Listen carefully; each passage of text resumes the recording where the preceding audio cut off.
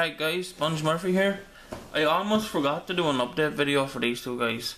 So yeah, so I got them finished. I got the head painted, glued on and everything. So this is the final result.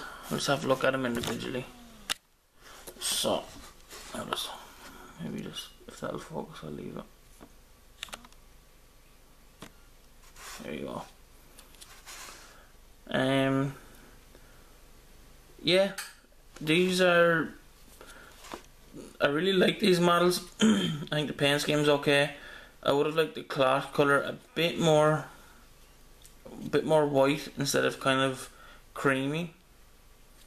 But you know, it's not too bad.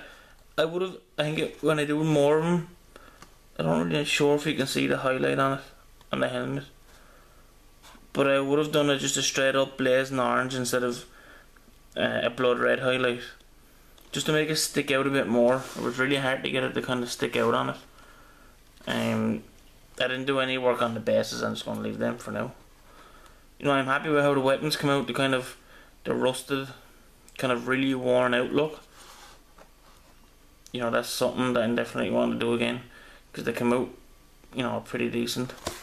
And yeah, they're really great models.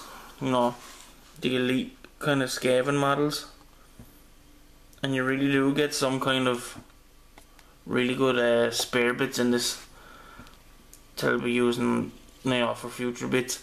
And the unit champion is awesome. You get some really good nice bits with it as well to really make them stand out a bit.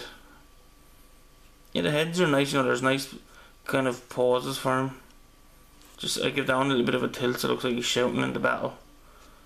You know. So yeah, that's it. That's it for the late night paint session for the Stormvermin.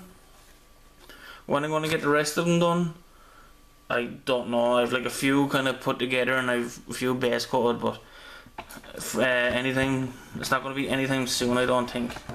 So thanks for watching. If you like these guys, if you think the Stormvermin are pretty cool, let me know. Let me know what your thoughts on it. If you like the colours I went for, or if maybe if you would have went for a different one, let me know. And just leave any comments you want. Hit the like button, share, and if you haven't, subscribe. Thanks for watching. I'll see you guys in the next video.